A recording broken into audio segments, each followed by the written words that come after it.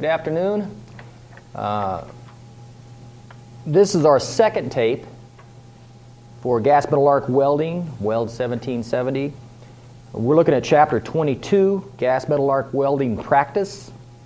Starts on page 807.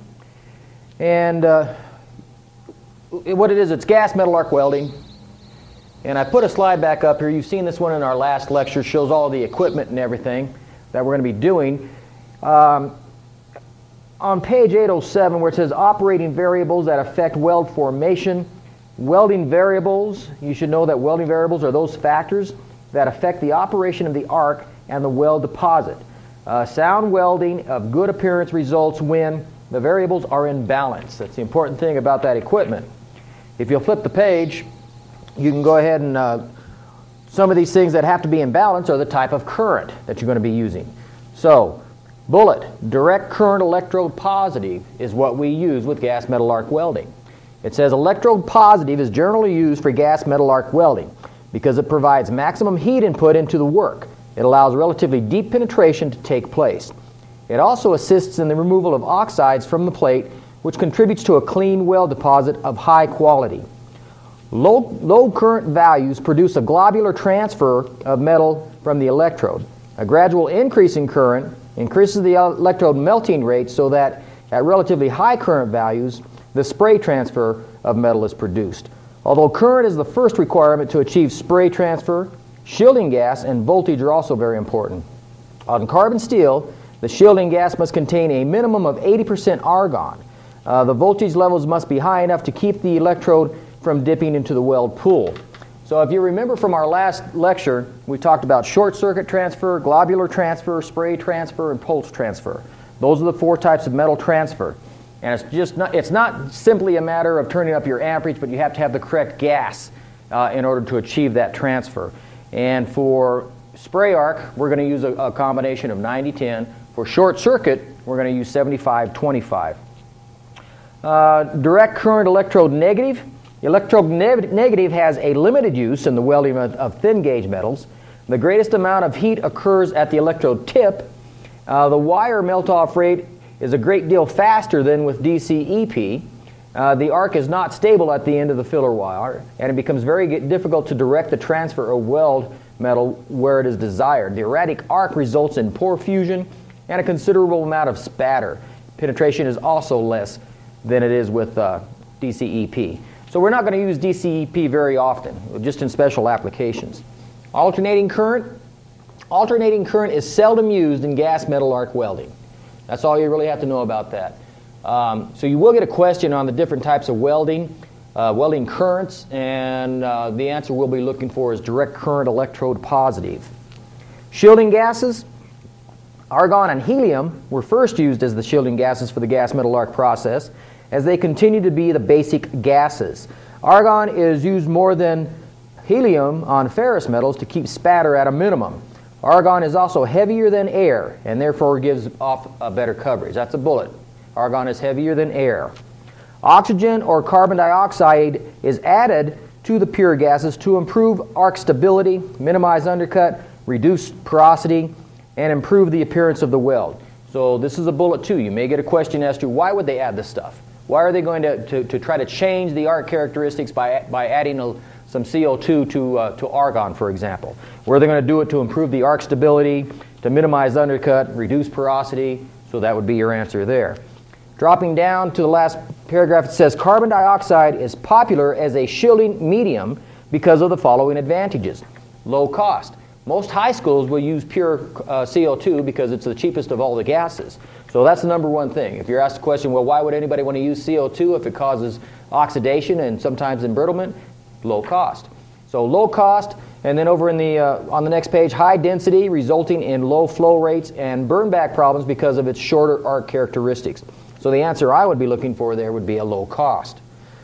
The following recommendations concerning specific metals are helpful. I've only bulleted a few of these here because they're the ones you're going to be dealing with. Aluminum alloys, they're going to use an argon gas. With direct current electrode positive, argon removes surface oxides. When you're welding with aluminum, whenever aluminum is exposed to the air, it's going to interact. There's a chemical reaction between the air and the aluminum itself, and that causes an oxide to be built up on the outside of the aluminum. This oxide has to be broken down. The oxide melts at about 3,700 degrees, I believe it is, whereas the aluminum itself will melt at a considerably lower temperature. So you've got to get that oxide out of the way. And AC is generally used for that on TIG welding because of the alternating current. It'll break it down on the DC electrode positive cycle, and then you do your welding with the DC electrode negative cycle. So it's cycling back and forth, but it's that DC EP that breaks down that oxide. And so that's why they mention it in here. Running aluminum on straight DC EP gives you that breaking down power so that you can break up that oxide and get a weld. You don't get that if you use DCE in. So aluminum alloys, that's a bullet. Then drop down to stainless steel. Now, it says argon plus oxygen as the shielding gas. In my experience, I used to weld stainless steel using the gas metal arc welding process, and we used a trimix. And the trimix was composed of 90% argon, 7.5% CO2, and 2.5% oxygen. So it was a slightly different gas. So it just shows there's more than one type of gas that can be used, but we used a trimix. You may get a question to the effect of what type of a shielding gas would you use with the gas metal arc welding process if you were going to weld stainless steel? And it might be a multiple choice question or something like that. The answer I'm going to look for is a gas that would include the phrase trimix, or I may even have argon, CO2, and oxygen put in there, or maybe even helium, because there's several different types that you can do. So the key phrase here would be a trimix. You're going to be looking for a trimix. Drop down to mild steel, and it says to weld mild steel, you're going to use 15% argon, 25% carbon dioxide, or 100% CO2. We use 75-25 for the short circuit transfer. So remember this, 75-25 for short circuit, and 90-10 for the spray arc transfer. I want you to remember those two because those are the ones that you use here in the welding lab. And you may get a question saying, okay, we're going to weld some mild steel with the short circuit transfer process. What gas are we going to use? I'll be looking for 75-25. Okay? Over in the next column, under joint preparation, the second paragraph reads, the arc in gas metal arc welding is somewhat more penetrating and narrower than the arc in shielded metal arc welding. Therefore, heavier root faces and smaller root openings may be used for groove welds. Well, we all know, and I've mentioned it a number of times before, that short circuit transfer using gas metal arc has the lowest amount of heat input of any of the welding processes. It is so low that the American Welding Society does not recognize gas metal arc welding short circuit as a pre-qualified welding procedure. So you have to do mechanical tests on any kind of a weldment like that to prove that the process is going to work. So what they're talking about here is if you're using the spray arc or globular transfer mode, because that does generate more heat, and then that makes that a true statement. But it's not really a true statement if you're working with the short circuit transfer. So drop down to the end of that paragraph and it says, typically, the higher energy spray arcs are used with the narrower groove angle and the heavier root face joint design. So here's justification for what I'm talking about. It's a true statement if they're using spray arc. It's not a true statement if they're using short circuit. It says the penetration achieved with shielded metal arc electrodes is about 1/8 of an inch maximum in steel. With the MIG or MAG process, 100% penetration may be secured in 1/4 inch plate in a square butt joint welded from both sides. What they're talking about there, this is a square groove butt joint, and it's 1/4 of an inch thick. And if you use the spray arc transfer mode, you can get penetration like that from one side, and then you can get penetration like that from the other side, and so you don't have to have any other type of preparation. And that's what this statement is saying. If you can weld up to 1/4 of an inch mild steel from both sides with the spray arc and make it fuse together without any kind of edge preparation at all. So that's what they're talking about there. Over in the next column, electrode diameter. This is a bullet. The electrode diameter influences the size of the weld bead, the depth of penetration, and the speed of welding. So you may get a question regarding that. As a general rule, for the same current, the arc becomes more penetrating as the electrode diameter increases. At the same time, the speed of welding is also affected because of the deposition or burn-off rate also increases. When welding with wires below 0.045 inches or 45 thousandths of an inch, the smaller wire operating at a given current density burns off faster than the larger wire. To get the maximum deposition rate at a given current density, use the smallest wire possible that is consistent with acceptable weld profile. In my career, and I've done an awful lot of this, 9 years in fabrication shops, we used either 045 wire or 035 wire, and that was about it. Occasionally you get up to 1/16 wire, but that's some really heavy-duty welding, and that's not stuff I'd care to be around. Drop down to the next paragraph where it says, as in all welding, the selection of the type and size of wire is important. Generally, filler wire should be the same composition as the materials being welded. There we go again. The filler wire should be the same composition as the material being welded. That's probably your number one consideration when you're going to make a weld. You're not going to weld mild steel with stainless steel. You're not going to weld copper with aluminum. You've got to match the base metals to the filler metal. That's your number one consideration. So that is a bullet, because you may find that as a question on your test. The position of welding or other special conditions may affect the size of the electrode.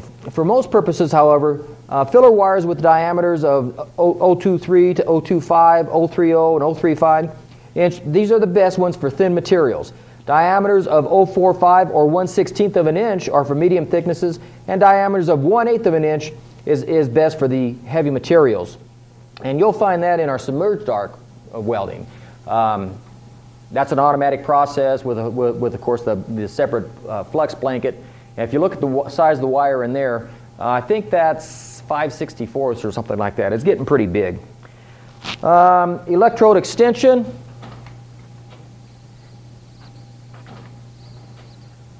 This is not in your book, but it's very similar to figure 22.6, where they're talking about electrode extension.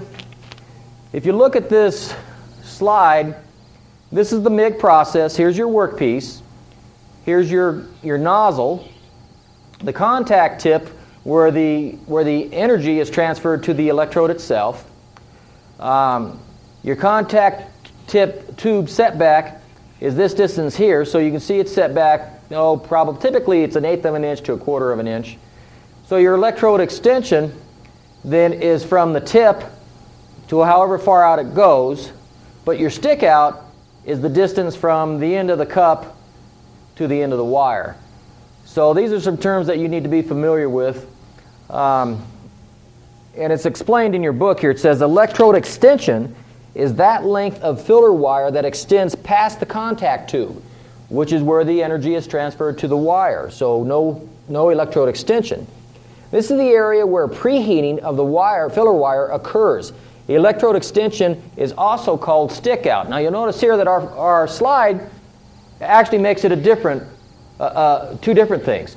And this slide is put out by the American Welding Society, and they're calling the stick out the distance that it extends past the end of the cup.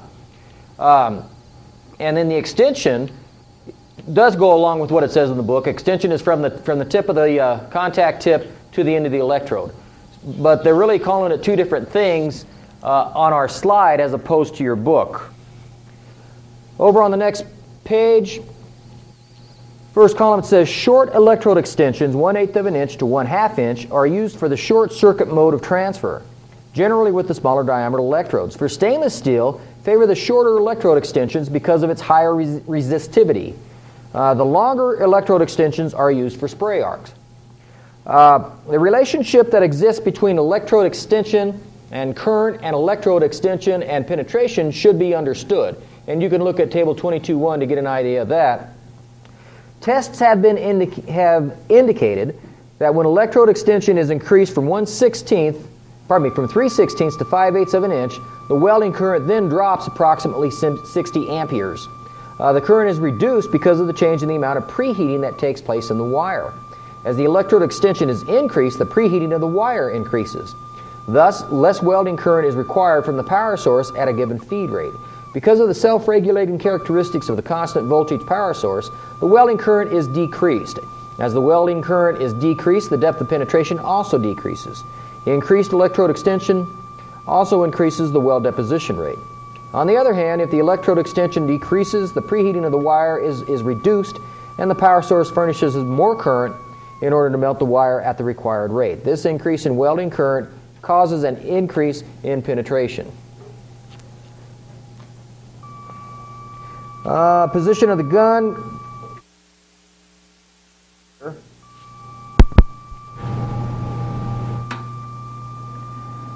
Turn this off.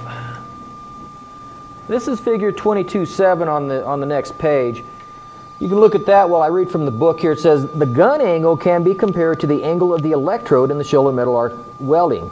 The drag and push nozzle angles are shown in figure 22.8, and the drag technique results in a high, narrow bead with a relatively deeper penetration.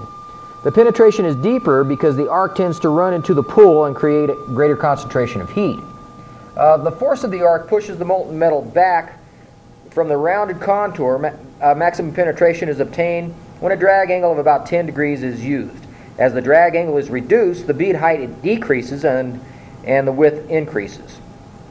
The arc in the leading push technique strikes cold metal so that penetration is shallow, and the force of the arc pushes the metal ahead of the bead and flattens the contour of the bead. Increased travel speeds are a characteristic of the push technique. Actually, I have the wrong slide up there.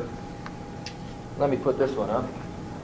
This is figure 22.8 that he's talking about here.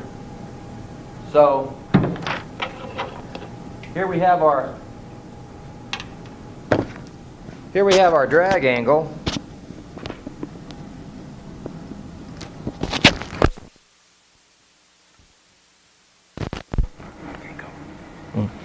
Pardon me, we have a little technical difficulty there. So here we have our direction of travel. Here's our base metal, our gun, and this is a drag technique. Whenever you're doing the drag technique, this is the one that I've taught all of you, is that this is what you generally want to use. You're only going to use the push technique when you're doing vertical up and such, because you're going to get increased penetration when you're working in the vertical up using the push technique as opposed to the drag technique. Whenever you can use the drag technique in the vertical position, but that would be for welding downhill, and we'll get into that later on in a different class. This is the one that you want to use, and as I've mentioned to you in the welding booth, whenever you're welding with this, you want the electrode to be hitting right here, be leading the puddle. You want it to lead the puddle so that you're maximizing the amount of heat input you can get into the parent metal and increase the deposition into the amount of penetration into the base metal as much as you possibly can. So this is what you want to use as opposed to this, because if you're pushing ahead like this, you can get rollover really easy here using a push technique. So this is the one that you're going to want to use most of the time to produce good welds. Let's see, work angle. Let's go back to this other one now.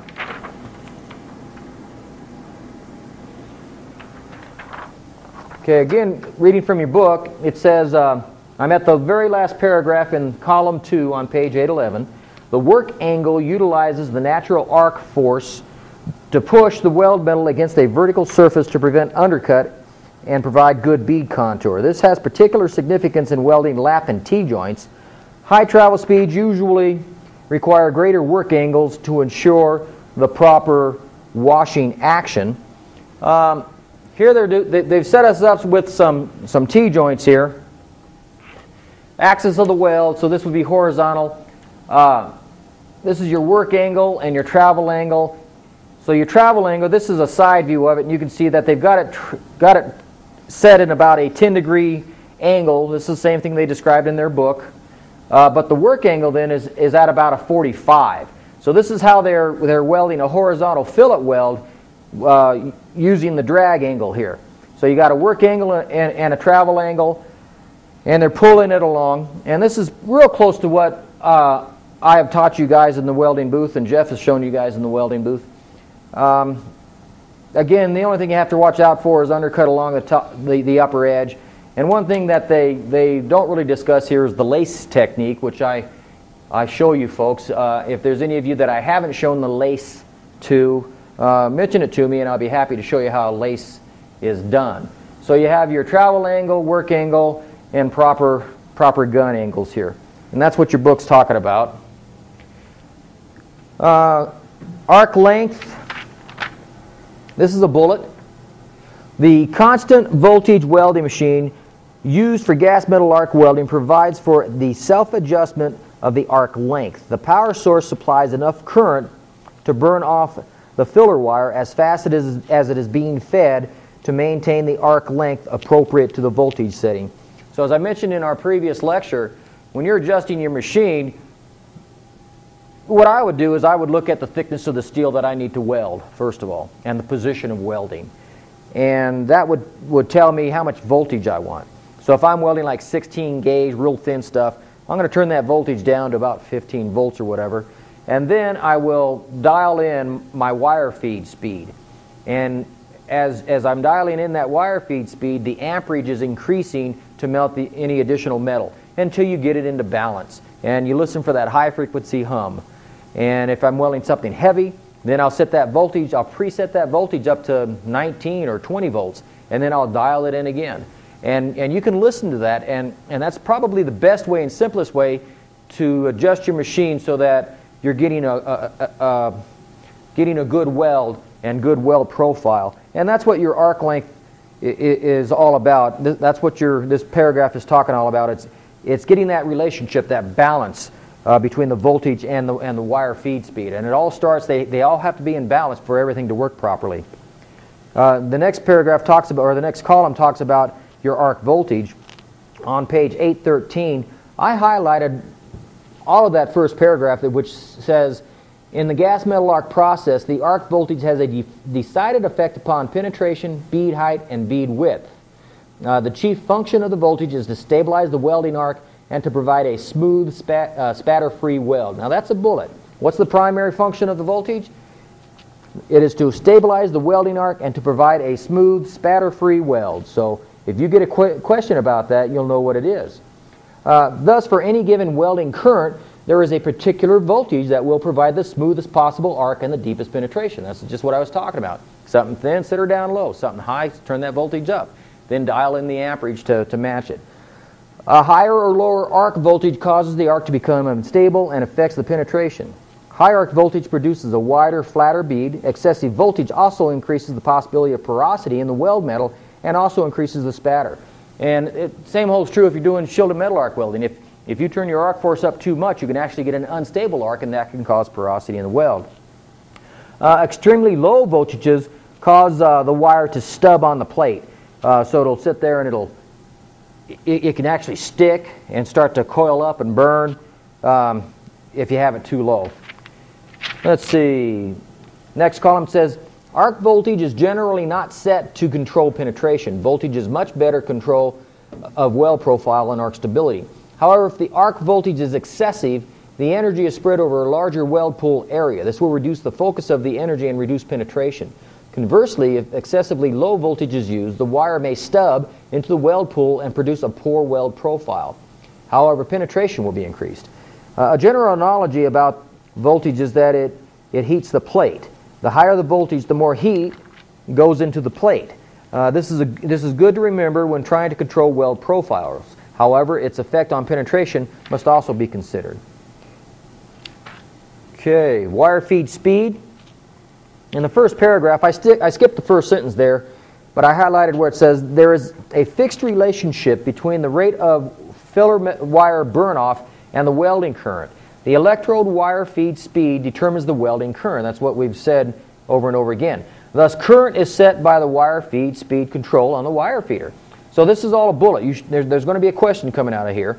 The welding machine supplies the amount of current necessary to melt the electrode at the rate required to maintain the preset voltage and resulting arc length. So again, that's going to be a bullet. There's going to be a question on that paragraph. Dropping down to the last of that column, it says, if wire feed speeds are excessive, the welding machine cannot put out enough current to melt the wire fast enough, and then stubbing or roping of the wire occurs. And that's shown on the left-hand column there. You can see correct transfer and then too much, excessive. Welding currents. Let's go back to my slides real quick.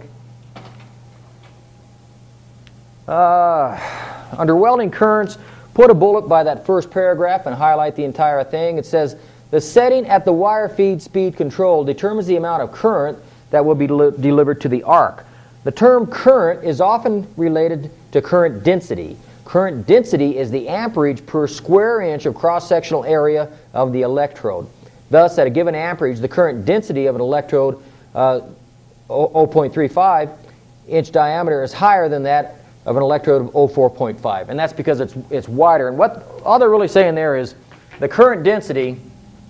If you have a wire like this, they just calculate the area. What is the area of this thing? And then they can divide the amperage and then come up with a current density. So if this wire is 0.35, pardon me, 0.35, and you've got say 40 amps, but then you have 0.45 and you still got 40 amps, the current density is going to be higher here on the smaller wire because it's got a smaller cross-sectional area than it is on this bigger wire here. Same amperage, but it's more area, therefore the current density is less. So we talked about 4 different types of transfer, and it's all based on electricity and gas. We've got the spray. We have the globular. Remember, that is defined. You can tell if it's globular because the globules will be larger than the diameter of the electrode that you're running. Then we have pulsed arc, where you have your peaks, and then your background amperage. And then what you're mostly welding in is the short circuit transfer mode right here. Those are our 4 types of metal transfer, all based on your amperage and gases. Over on the next page, page 815, I highlighted part of the paragraph, part of the third paragraph, which reads, there is a direct relationship between the welding current and penetration. In general, for any change in welding current, there is a corresponding change in penetration. Now this is a bullet. As the welding current increases, the penetration increases. And as the welding current decreases, the penetration decreases. So whenever you're welding on the short circuit transfer, especially when you're doing your groove plates, and we're going to bend those things, once you get your root pass in there, which you're going to have to run kind of cold, clean it up really good, and then you're going to crank it up, and you're going to run it as hot as you can, as much amperage as you can to get that depth of penetration, but you don't want it so hot that you can't control the puddle. See? So that you got to find that fine balance, and that comes from practicing. But put a bullet on that, because I'm going to ask you about that. At the top of the next column, it says, and I put a bullet here, if the current is too high, there is the possibility of electrode burn back into the contact tube. The arc is unstable and the gas shielding is disturbed. Spatter results, and the deposited weld metal has poor physical characteristics. So if you're cranking it up too high, you got to look for those things. And it can burn back into the contact tube. Here we have a gun, and if I had the amperage too high, it could actually burn back and stick to the contact tube. Here's our contact tube. Remember, this is what transfers the electricity to the wire. And if I've got that wire, that amperage too high, it can actually burn back and it'll ball up and stick to that. So you got to be careful not to get it too much. Also, it'll cause excessive spatter, and you can bridge this up, and we'll talk about this a little bit more here in a minute. You can bridge this and actually arc it across from that contact tube to your nozzle if you're not careful. So you got to make sure that everything's in balance. And as I said before, that all comes from practice and learning. As the current is increased, the voltage must also be increased. So again, we're going back to that balance thing. If I'm trying to suck too much amperage out of there, I can get an unstable arc. But if I bring that voltage up to match, then I won't get that burn back. It won't come back there and burn into that. If the current is too low, the filler wire may become short-circuited to the work. The electrode may become red hot, and the arc will be extinguished. If the welding can be maintained, the arc is unstable and poor fusion occurs. The bead formation is high and limited to the surface of the base metal. You're not getting any penetration at all. if it's too low, you can pretty much tell. It may stick to the wire, it may coil up, it may stick to the base metal and coil up and turn red, and it's just a mess. Either way, excessive amperage or too low a voltage, you're all out of balance. And if you go back to step one, get some clean steel, cut off the end of that wire, preset your voltage and dial it in and listen for that humming sound, those problems will go away. Travel speed. Travel speed has a decided effect on penetration, bead size, and appearance. This next part is a bullet. In most cases, the travel speed should be sufficient to keep the welding arc on the leading edge of the weld pool. I talked about this earlier, and I'm sure I've talked about it with all of you in the class itself. If your gun is here and your wire is coming out here, and you've got your weld built up, you want to keep that wire as much as possible being deposited right here, right where the weld metal meets the parent metal. That will do the utmost to increase the amount of penetration that you have into the base metal while giving it as much heat as it possibly can. What you do not want to do is allow it to be deposited on top of the weld bead, because then all you're going to do is you're just going to let that metal lay on there, and you're not getting any fusion at all. So that wire has got to be deposited at the leading edge of the puddle as you're welding. It's the only way you can do it to maximize the amount of penetration that you get. It's got to be on the leading edge, right where the weld metal is meeting the parent metal. So that is definitely a bullet. You will have a question on that. Drop down to just about the end of that next paragraph. It says, if the travel speed is too slow, unusual weld buildup occurs. Excessive buildup causes poor fusion, decreases penetration, porosity, inclusions, and a rough, uneven bead. Progressively increased travel speeds have opposite effects. Less weld metal is deposited with lower heat input per unit length of weld. This produces a narrow weld bead and lower contour. Excessively fast speeds causes undercut. So again, all these things that they're pointing out in your book can be corrected through practice. Whenever you're welding with MIG-2, you should always use just a little bit of an oscillation, even if you're running what a stringer bead. Well, if you try to pull the trigger and just run a straight stringer bead, it's going to be thin, narrow, crowned up on you. But if you put a little oscillation on there, you're going to maximize your penetration into the parent metal and get a much better weld profile. So you always want to use a little bit of oscillation. Turn the page and put a bullet by where it says travel speed. Travel speed is a variable that is as important as wire feed speed and arc voltage. Travel speed is influenced by the thickness of the metal being welded, the joint design, cleanliness, joint fit-up, and welding position. As travel speed is increased, it is necessary to increase the wire feed speed, which in turn increases the current and the burn-off rate to produce the same cross-section. Excessive travel speed produces undercutting and a low rate of weld metal deposit. A speed of travel that is too low produces overlap of the base metal and even burn-through of the metal. Keep in mind the arc is what is melting and penetrating into the base metal. The only place you can be assured of getting good penetration is directly underneath the arc. You cannot rely on the molten weld pool to achieve good fusion and penetration. So that would be a bullet right there. The only place you can be assured of getting good penetration is directly under the arc. Bullet. Okay, let's see what's next here. Turn to page 818. We're going to talk about weld defects now. And the first one we're going to discuss is incomplete penetration. You're going to get a lot of this. You're your own best inspector. So you have to learn to recognize a weld defect or discontinuity when you see it and take corrective action. So these are all AWS definitions. Incomplete joint penetration, weld metal that does not extend entirely through the joint thickness. The term is used only for groove welds. So this would be incomplete penetration. Here are some examples of that. See, here we have a V-groove weld. You can see this dotted line here. And they welded down here, and they got some good fusion, but there's an area of that joint where it comes together where it didn't come all the way through. So this would only be a partial penetration joint. And depending on the welding procedure, Sometimes partial penetration joints are allowed, but only if they're specified as being allowed. Here's a double V groove that they did, and they welded it from both sides, and you can see right here in the middle they didn't get complete penetration. So here is another example of incomplete penetration. Here we have a T-joint, and you can see the vertical member has been beveled. So each side of this would be a single bevel, and if we have both sides, that's called a double bevel. So this is a double bevel T-joint, where obviously they wanted to get complete penetration in here, and they didn't because they didn't break it down at the root pass. So this is another example of incomplete penetration.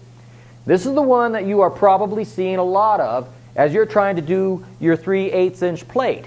And you're not breaking it all the way down. You're not getting complete penetration all the way through. This is called a single V groove weld. And you should start paying attention to these terms and definitions, because they're going to become even more important as you go through these classes. Single V groove, and it's incomplete penetration at the root. Here's a picture of one. And you can see that it's been stressed and bowed, so we have a dimensional distortion. And this weld just kind of runs down through here, and there's a void here. And you can see that it's actually cracked this weld in the back. So this stress riser here from this incomplete joint penetration moved into this back weld and actually cracked it. And then if we x-ray it, this is what that would show up as on an x-ray. When you're looking at an x-ray, wherever the weld metal is thicker, it's going to be lighter colored. That's because fewer x-rays pass through the metal to reach the film. Here, there's not as much metal, and so more of the film got exposed by the x-rays, and therefore that dark line showed up. So that is incomplete joint penetration. Next, oh, I'm sorry, this is one that shows starts and stops. We would call them toenails or fingernails. If any of you have welded pipe, this is where you didn't properly tie in on your root pass. So these are incomplete penetration faults on starts and stops. So it's just another example of incomplete penetration. Next, we have excessive penetration, too much. All of the codes out there only allow a maximum of 1/8" weld reinforcement, whether it's the face or the root. Anything more than that is excessive reinforcement, excessive penetration. This too would be a defect, so we can't have that. The maximum you're allowed is 1/8 inch, and most of them want it to be about a 1/16. Weld reinforcement, it's weld metal in excess of the quantity required to fill the joint. That's the definition of it. Anything more than that is excessive penetration. Now, this next topic, whiskers, I don't have a slide for whiskers, but all that is whenever you're welding, I've probably used this term with you. If you're welding, you'll see this mostly on overhead. If you're welding and you're putting your root joint in there, and you've got your gun pointed up like this, and you're coming along the joint, and you're trying to get that metal to hump up in there, of course you're going to try to deposit the metal on the leading edge of the puddle. If you miss, it's going to put a wire up in there. That's what it's doing. Those are called whiskers. That's what your textbook is talking about. Now, I want you to study these weld defects and discontinuities in depth, because I'm going to give you a lot of questions on these. So there'll be a lot of questions, like if I say, what are whiskers? It may be a multiple choice, it may be a true false, it may be a yes, no, it may be a completion, but you have to know what whiskers are because it's so common. Next we go back to voids, and actually voids and incomplete fusion are kind of lumped together.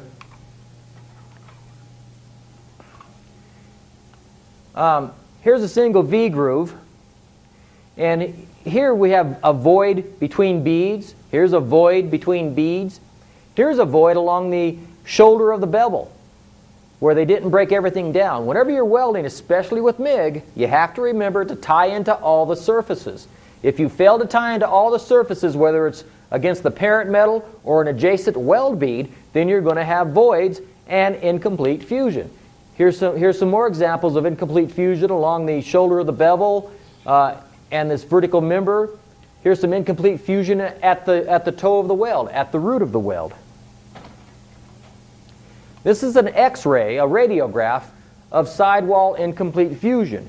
Your book refers to this example as wagon tracks, because that's the way it looks on an X-ray, wagon tracks. Now, in order for an X-ray to show incomplete fusion, you have to have your X-ray source lined up almost exactly right to pick it up, because you can think of a sandwich. If we were to X-ray a sandwich from above, we wouldn't be able to tell that it was layered. We'd have to turn the sandwich on its side and shoot down through the thickness of it in order to see that it was layered. Same thing here. You have to have your source oriented just right to pick up that, otherwise you won't see it on an X-ray. Incomplete fusion is defined as a weld discontinuity in which fusion did not occur between weld metal and fusion faces or adjoining weld beads. That is your definition of incomplete fusion. Porosity is our next topic. Real quickly, before I get into porosity, let me back up and cover overlap. I had some slides that showed overlap, and I should have put them in here. We will come across them later on, but overlap is defined as metal that has overflowed the joint and is laying on the base metal without fusion. So this would be an example of overlap. This here did not fuse to the base metal, it's just laying on there. A non-standard term is cold rope or cold lap, but that's not the term you need to use. You need to use the proper term, which is overlap. Another one that you might see, and you might have actually done this on your single V-groove, is if you get your root pass through there and it runs down on the inside. This would be overlap. It's weld metal that has not fused to the base metal in excess of what was required to fill the joint. So that's another example of overlap. Your book talks about overlap. You may be asked about overlap on your test. Now let's go back to porosity. This is a biggie. Porosity is a biggie, especially with the gas metal arc welding process, because if you lose your shielding or the base metal is contaminated, you're going to get porosity. Porosity is hydrogen bubbles that get sucked into the weld metal, and they can't propagate out of there. It looks like Swiss cheese. If you want to see an example of porosity, next time you go back to your welding booth, go ahead and try to weld a little bit without any shielding gas, and you'll see what porosity looks like. Porosity is a cavity-type discontinuity formed by gas entrapped during weld metal solidification. That's its definition, and it's probably the most prevalent of the discontinuities, and you will get a question on porosity. I am going to ask you about that. And they give us a lot of bulleted items here. And it says, study the following causes of porosity carefully. I may ask you to give me a couple of things that could cause porosity. So you should definitely know what porosity is. If you take a look at this slide, we have linear surface porosity with a connecting crack. All of these holes are porosity. And the weld metal, as everybody knows, whenever you weld, it produces stress in the metal. So there was stress in this metal, and there was so much porosity that it caused all these porosity bubbles to connect through a crack. So that's kind of an extreme example of porosity. This is an X-ray of porosity, and you can see this is scattered porosity. There's a speck here, there's a speck here, here's some here, here's some here, there's some back over here. There's different kinds. Sometimes it's called peppered porosity, sometimes it's called shotgun porosity, sometimes it's called cluster porosity. I've got a slide of that we'll look at in a second. Proper term here is scattered porosity. Most welding codes allow some scattered porosity. You don't have to have it absolutely clean, but if it exceeds allowable limits, then it's a defect and the weld is rejected. Here is cluster porosity, and you can see how concentrated it is right here. No cluster porosity is allowed on a pressure retaining part. It's not allowed at all, because if there's pressure inside a piece of pipe and you have cluster porosity, just like a worm sliding itself through Swiss cheese, it could find a path to escape. And so no cluster porosity is allowed at all. This is a picture of linear porosity running right down the center of this weld. And you can see how bad it is. And which brings us to cracks. Cracks is on page 820 in your book. There's an awful lot of cracks. Read about cracks. There's so much about cracks that I really can't cover it at all right now. There's hot cracks, cold cracks, toad cracks, heat-affected zone cracks, underbead cracks, throat cracks. There's just a ton of cracks. I want you to know what a crack is. A fracture-type discontinuity characterized by a sharp tip and high ratio of length to width to opening displacement. So it's the sharp tip that is most important to remember. Cracks are the most severe of all defects. Criticality. Write that off in the paragraph of your book. Discontinuity, criticality. Everything we've been talking about, incomplete fusion, lack of penetration, overlap, porosity, those are all discontinuities. Of discontinuities, what makes them the worst, what makes them the most critical? A crack is the most critical. Why? Because it has a sharp end condition.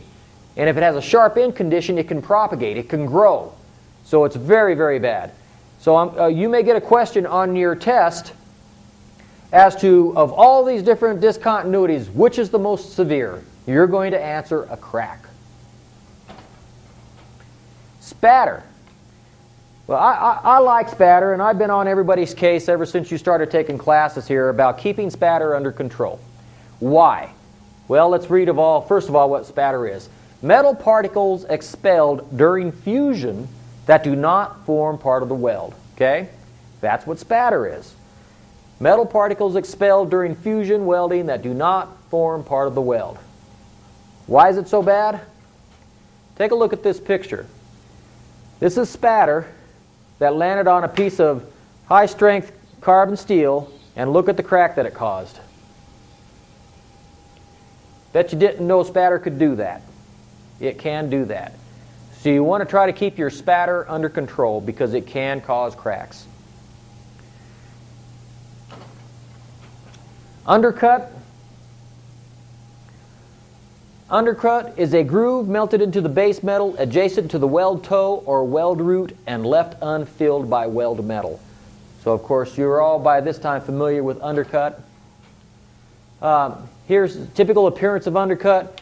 You may be seeing some of this in your work. This would be slump. This is undercut probably caused by either the wrong angle on the electrode or getting the base metal too hot before you tried to fill it. And here this would probably be technique-wise. You see the difference? See how that's kind of smooth and this is kind of sharp? This would be a technique-caused undercut. But while we're on this slide, this is overlap running down the side of the metal. This is overlap running down the side of the metal. And this is overlap flowing out onto the base metal. They use this slide in this series of slides to talk about both undercut and overlap. Okay, that takes care of all of our discontinuities. Now we need to talk a little bit about safety. Eye, face, and body protection. Says welding helmets and protective clothing worn when working with other electric welding processes are necessary.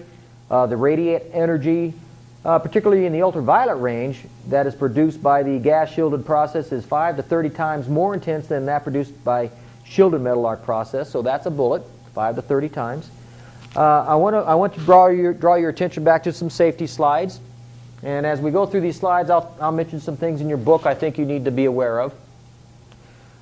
You notice that this slide says potential job hazards for inspectors. That's welding inspectors, but that applies for everybody. Electric shock, falling, radiation, burns, eye hazards, smoke and fumes, falling objects. These are all things that you're going to find in the workplace. These are the things that you need to be aware of. Personal protective equipment for welders.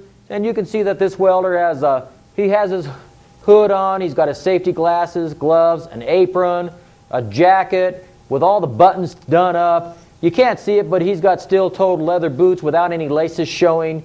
So he's ready to work, and he's working in a safe manner. we will have to assume or presume that he has earplugs in. Eye, ear, face, and head protection. Here are some examples of that. Any of you that have worked in the field, many companies require that you wear a hard hat while you're welding. So you have to have your welding hood attached to your hard hat in order to weld. Different types of safety goggles, safety glasses, grinding shields, protection. No job's worth doing if somebody's going to get hurt doing it. So read about face, eye, and body protection.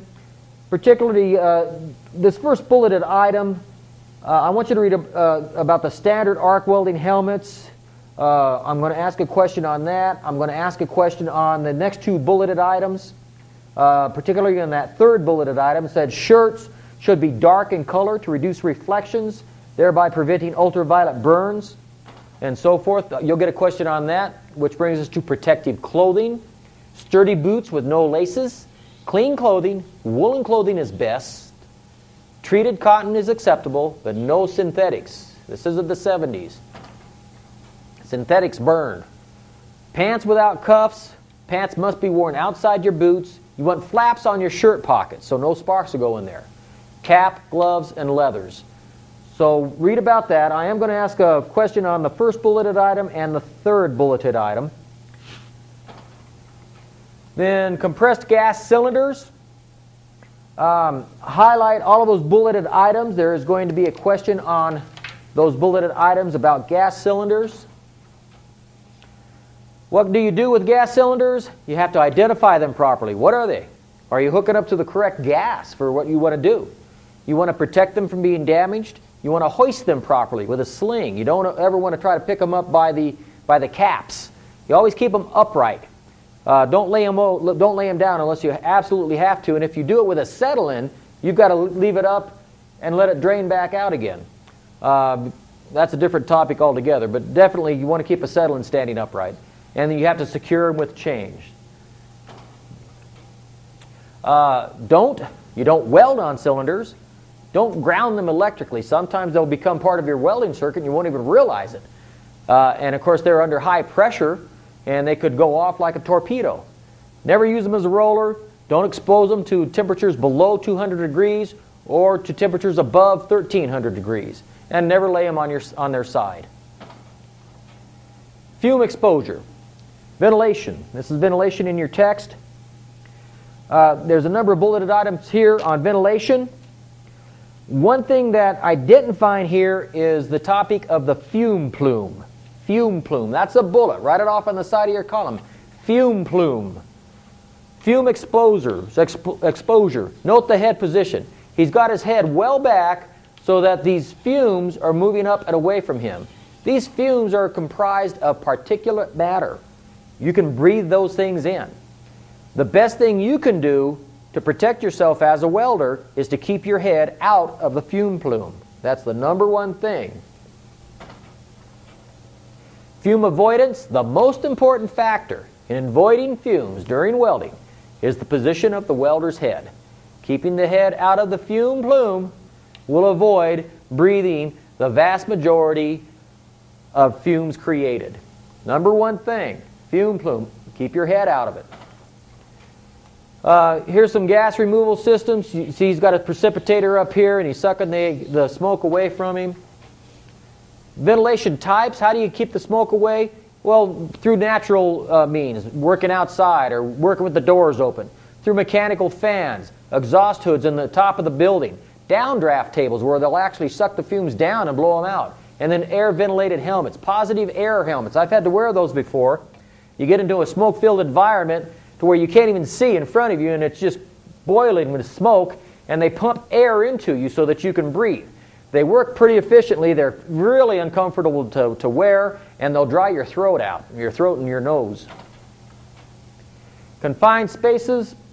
You got to be careful about ventilation in confined spaces, particularly when you have gases such as argon. Remember we talked a minute ago about argon being heavier than air? It could displace the air in here.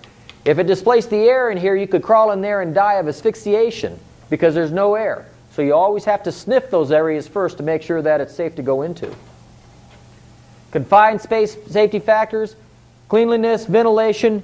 Be careful of the welding gases. Never put them inside with you. Be careful of electrical shock. Think about escape aspects. You have to have an entry permit and a standby person. Those are all factors involved in confined space. Shielding gases, argon and helium, you can't breathe them. Nitrogen, carbon dioxide, they're reactive gases, but they'll also kill you. They're odorless, colorless, and here's the most important one. They can displace oxygen. So you'll die, you'll suffocate. Electric shocks.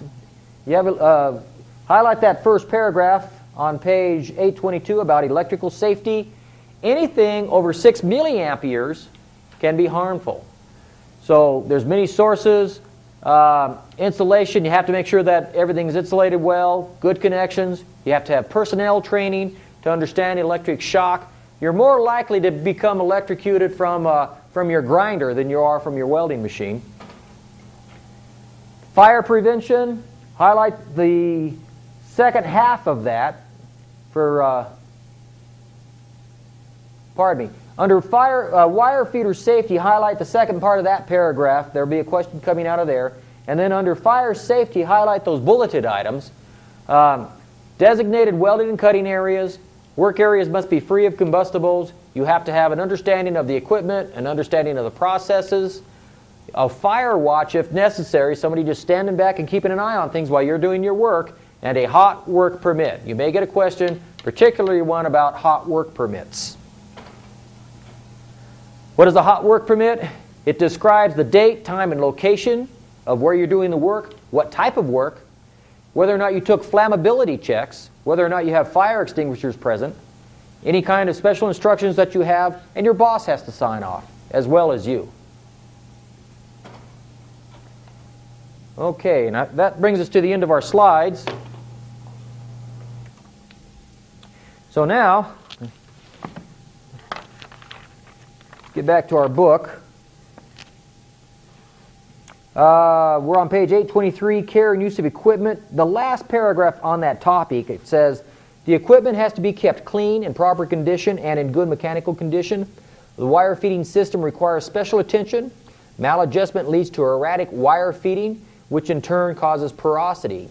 Care of nozzles. We talked about nozzles earlier. Let me get this out here.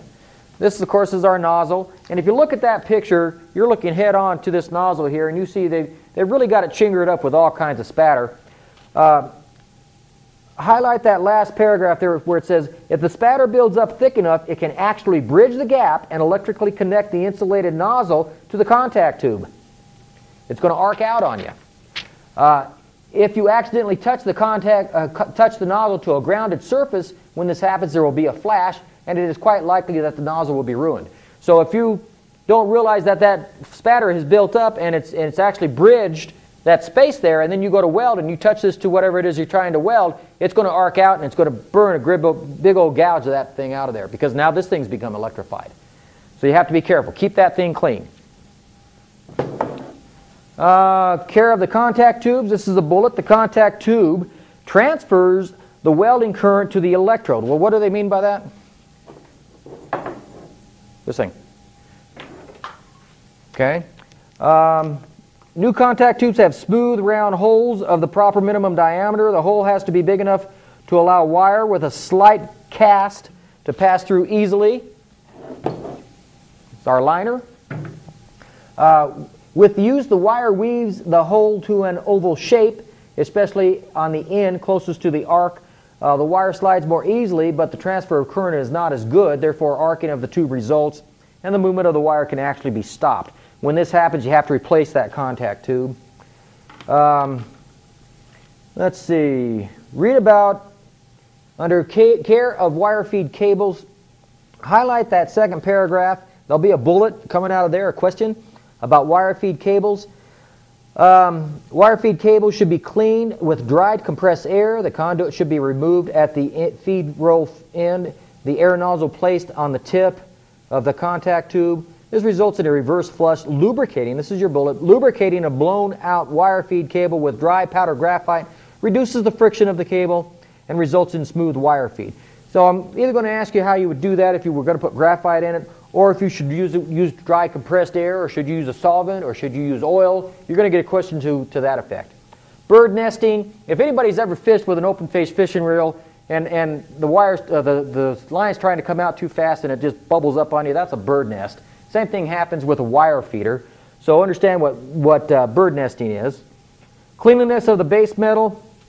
Read that first paragraph. There will be a bullet coming out of that about the cleanliness. Drop down to that last paragraph there and highlight that, which says a good general rule to follow is to clean the area thoroughly before welding. Arc blow. You should already know what arc blow is, but refresh yourself on that because there will be a question on arc blow. The question comes from the next page. Arc blow does not occur with AC welding arcs because the forces exerted by the magnetic field on the flexible conductor are reversed 120 times. You can't have magnetic arc field with AC, only with DC. It doesn't matter if it's DC reverse or DC negative or DC straight, it's still going to cause a magnetic field. But you don't have one with AC, so keep that one in mind. Let's see.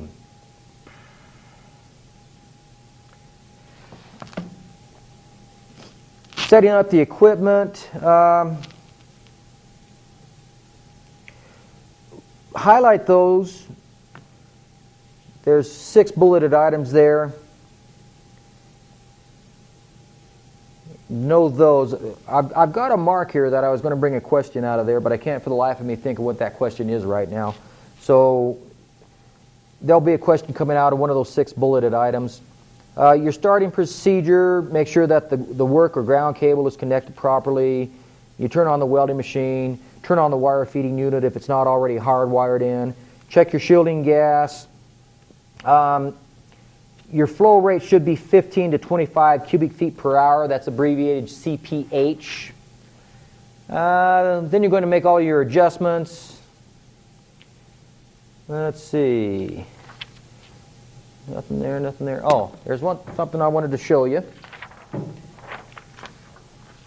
go to an overlay. This is table 23.6. And it's a troubleshooting table. And this is on page 830. If you're having problems, go to this table, and it will help you to understand some of the things that could be happening. For example, oops, that's the wrong one. I'm sorry. I threw the wrong one up there. There we go. That's the one that we have. That's on page 830. Just take the first one, for example.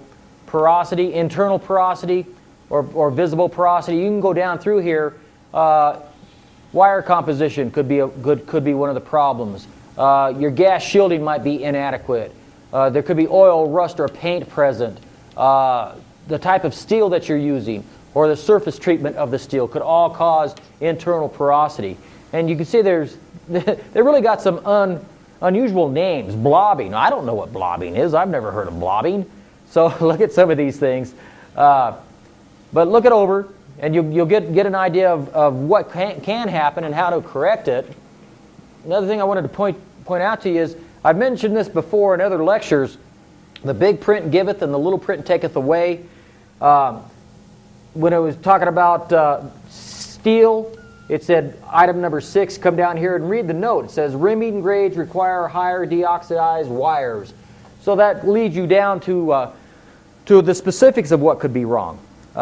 So don't just go here by whatever it says on these items. You have to look at the notes. The big print giveth, the little print taketh away. And so we have polarity, a 1. Come down here, it said 1 should be DCE BP, DCE in. Looks very similar in short arc welding. Or go on over here. Here's 2. Wind. Wind shields are recommended for winds over 5 miles per hour. So you see, it gives you additional information, additional notes. You should learn to look at the entire thing. Let's see, what else do we have? Okay, go to page 833 on fillet welds, bullet. Fillet welds are used in T-joints, lap joints, and corner joints. Much of the welding done with the gas metal arc process is fillet welding. Read all of that. There's an item, I have an item mentioned and underlined out of each one of those paragraphs. Let's see, nothing there, nothing there, nothing there. MIG welding of aluminum, bullet, pure aluminum melts at 1220 degrees Fahrenheit. Aluminum alloys have an approximate melting rate of 900 to 1220 degrees Fahrenheit, depending on the alloy. Bullet, aluminum and its alloys rapidly develop a tenacious refractory oxide film when exposed to air. I talked in depth about that a while ago. The melting point for aluminum oxide is 3600 degrees, 3 times the melting temperature of the aluminum itself. The oxide film must be removed or broken up during welding to permit the base metal and filler metal to flow together properly when fusion welding or permit flow in brazing or soldering. The oxide may be removed by fluxes, by the action of the welding arc in an inert gas atmosphere, or by mechanical and chemical means. So there's a couple of bullets there. Know the melting points, know about the oxide, know about how it takes 3 times as much temperature to melt the oxides as it does the aluminum itself. So what happens is you get that crust over the outside, and you might break through it at one point, and it's melting the aluminum underneath, but that crust is still on top. It's kind of like a wormhole. Rather interesting. Read about the, on page 840, those 4 bulleted items. The following factors make gas metal arc welding a desirable joining process. Read about joint preparation. There'll be a bullet coming out of joint preparation.